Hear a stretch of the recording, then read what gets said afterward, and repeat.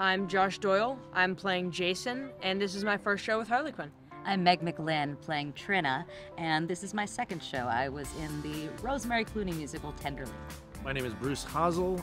I am playing the role of Mendel. I've been in a few Harley Quinn shows. I was also in Tenderly and Jesus Christ Superstar, First Date. He's kind of antisocial, kind of just stays in his own bubble for most of the time.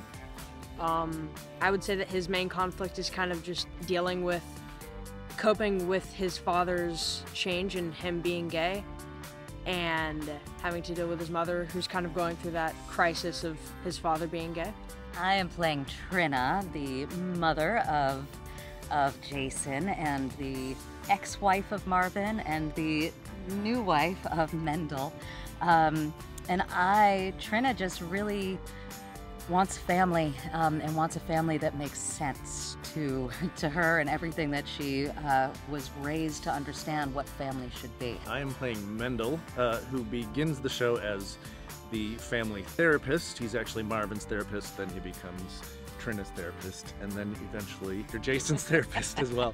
But he starts developing feelings for Trina, and I think his main plot point is that how he balances that and how he grows through that and how they become a family at the end.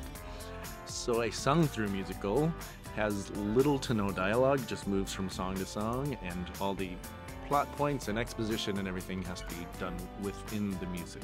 I think it's a lot of fun. This is the second sung-through musical I've done, and the first was actually A New Brain, which is also William Finn, the same writer, composer. So I'm a fan of William Finn, and yeah, I think it's a lot of fun to have the challenges of all of the information coming through the music, through the staging. Just listening to the score has been quite the treat. It's really, really complex and unlike anything I've ever heard before, but I'm really, really excited to tackle it, and I'm excited to work with these amazing actors.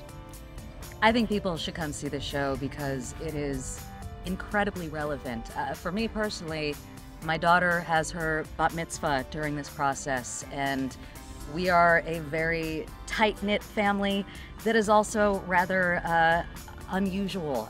She's got 2 dads and 2 moms. And so there's so much about this story that I personally connect with, and I think a lot of people are going to find themselves in this show.